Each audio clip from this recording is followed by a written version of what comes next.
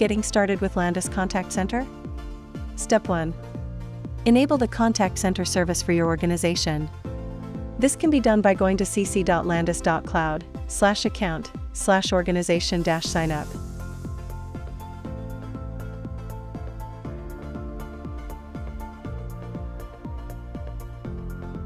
After reaching the site, click the Sign in with Microsoft button.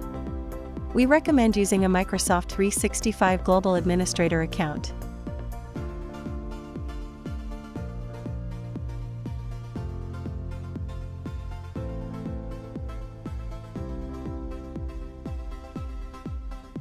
After the sign-in completes, you will be prompted to enter your organization name. This will be the short name for your organization and cannot be changed. It cannot include spaces. Next, enter your organization's display name.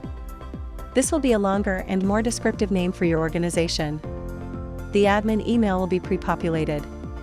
Lastly, complete the reCAPTCHA and click Submit.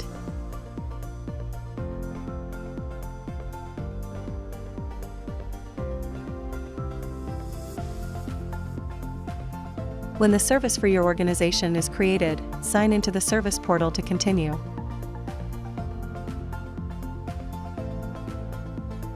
Again, click the Sign in with Microsoft.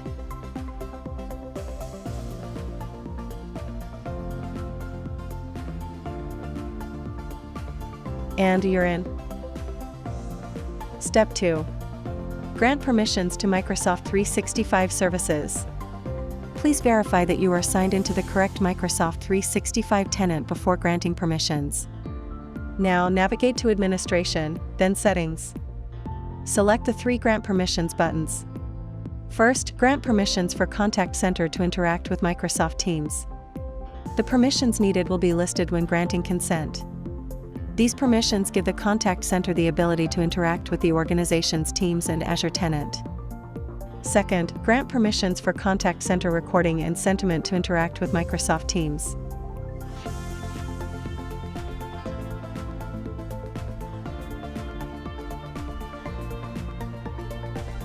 Third, grant permissions to the Teams Config API.